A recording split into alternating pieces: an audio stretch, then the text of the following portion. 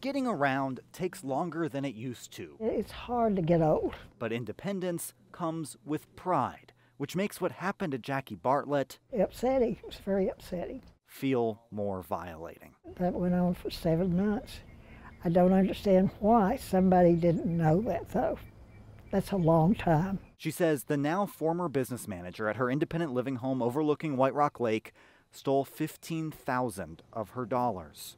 A lot of money. Some people, I guess, that'd be a drop in the bucket, but not for me. And it wasn't just her. We just kept finding them, so many of them. Molly Terry's mom lives here. Terry put the pieces together. She says the assembled puzzle revealed a scam that affected at least 30 seniors, adding up to tens of thousands of dollars. It came out to about $67,800 was what I got. She says the employee told people to make their rent checks out to a different LLC, one, Terry says, that was registered to the employee's home.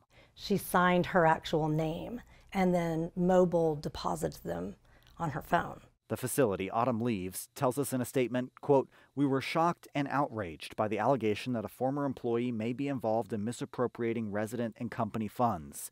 And we remain committed to serving seniors and fostering a culture of compassion, collaboration, and trust." They say no resident will have to repay the money. Dallas police are investigating, but no one has been charged. And I have heard of this happening in other places, but you just think it won't happen to you.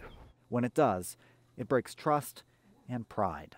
In Dallas, I'm Cole Sullivan.